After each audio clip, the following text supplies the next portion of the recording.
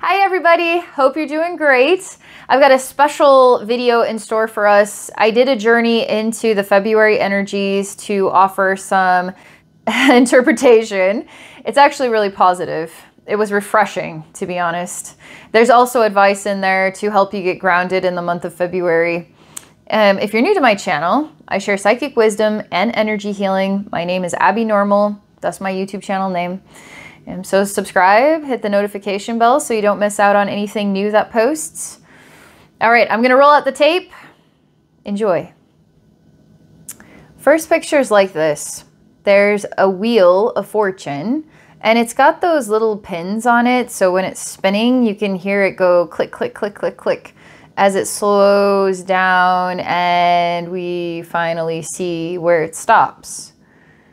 So right now it's still spinning, it's still clicking. My gosh, why isn't it slowing down? Wheels are turning. It's actually a pretty cool message. So this Wheel of Fortune is full of options, is full of ideas.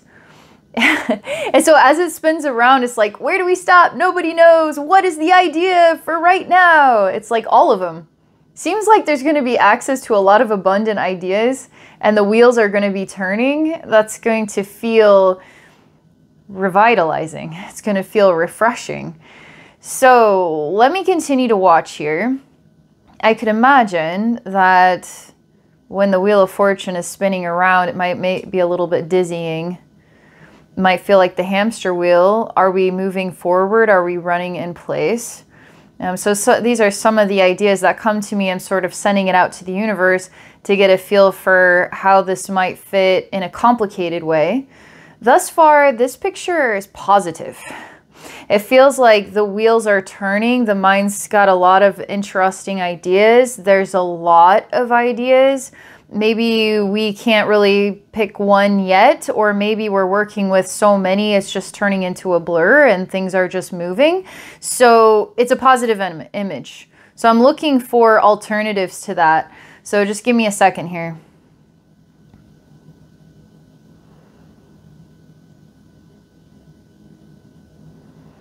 Okay, so we're going to continue with this picture and we're going to continue to listen to the clicking. It's a bit of a representation of time, but my gosh, if time moves that quickly, the seconds are really fast. So maybe it'll be a fast moving month. Time will be flying. I'm not sure. So I'm slowing my energy down. And when I slow my energy down, it alters my relationship with the movement. My relationship with speed and time and the many options. This doesn't reduce the excitement. It's just getting grounded and a bit more mature about it. Because you gotta work with one thing at a time. I always think about this when I get in a hurry, that the truth is, as a human being, I can't wake up and shower and brush my teeth and eat my breakfast and get dressed all at the same time. I can only do one thing at a time. And when I do one thing at a time, sometimes it feels like it takes too long to do all these things, but realistically, it doesn't. I'm just being impatient. So I'm honoring slowing down.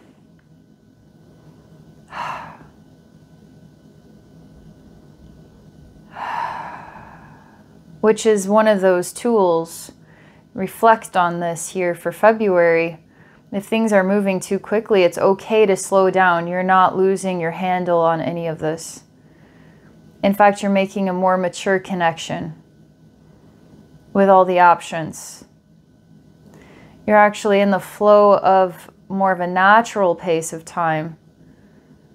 Make you feel a little more grounded.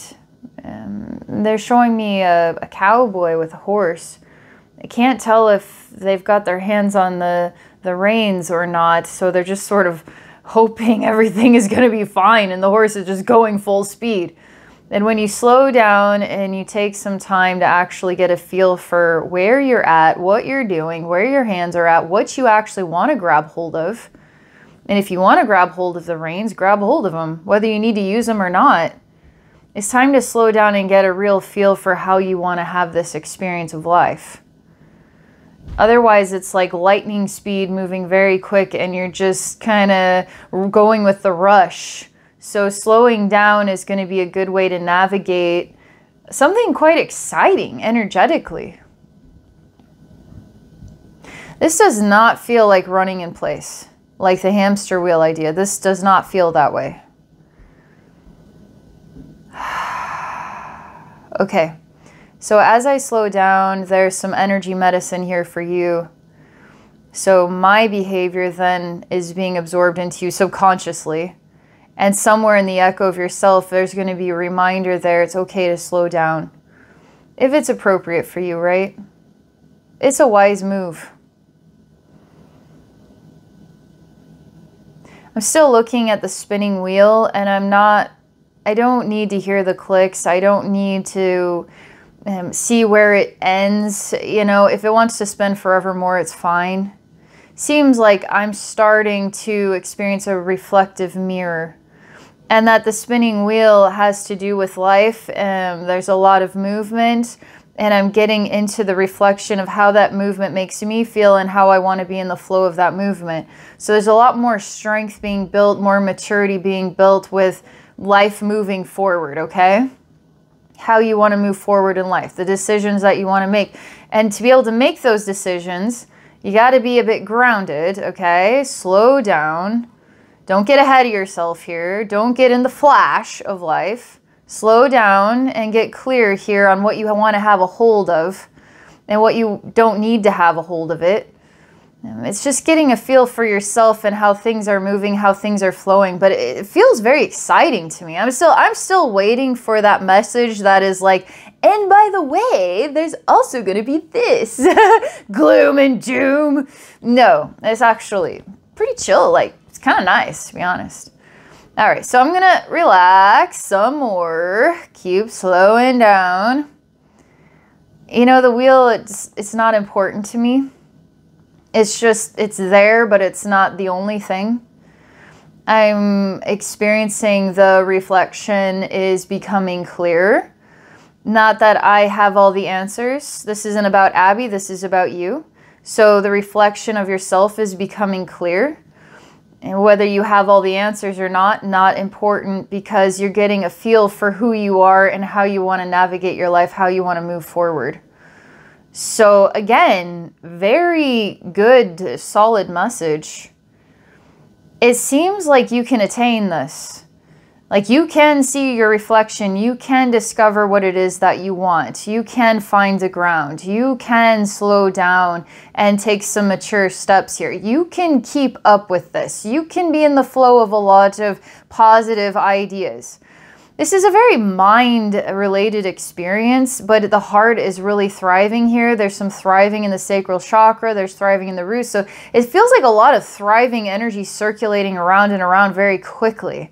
So it could be a very energy activating kind of time here in February, which might mean like we're catapulting forward. But usually when the energy gets really bright and really exciting and really in motion, you know, we might hit March and there's like work to do, like heavy work to do, because that's how energy works. We get filled with light, the light gets into the darker crevices, it releases all that old wound stuff, then we feel the wound stuff, we release it, and then we hit the light again.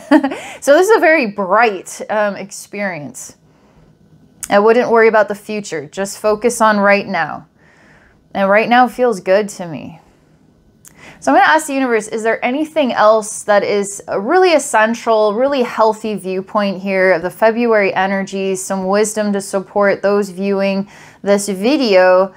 Is there anything else I can share? Okay, they're talking about the courage to be yourself. It's odd, but yes, it takes courage to be yourself. But you are the only one who can be you. I cannot be you. Only you can be you.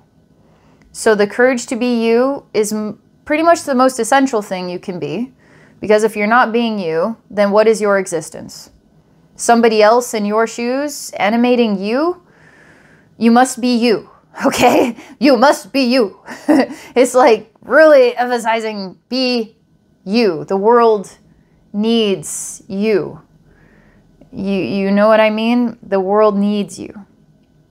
You, okay? There's a lot of love, a lot of support. You are heard.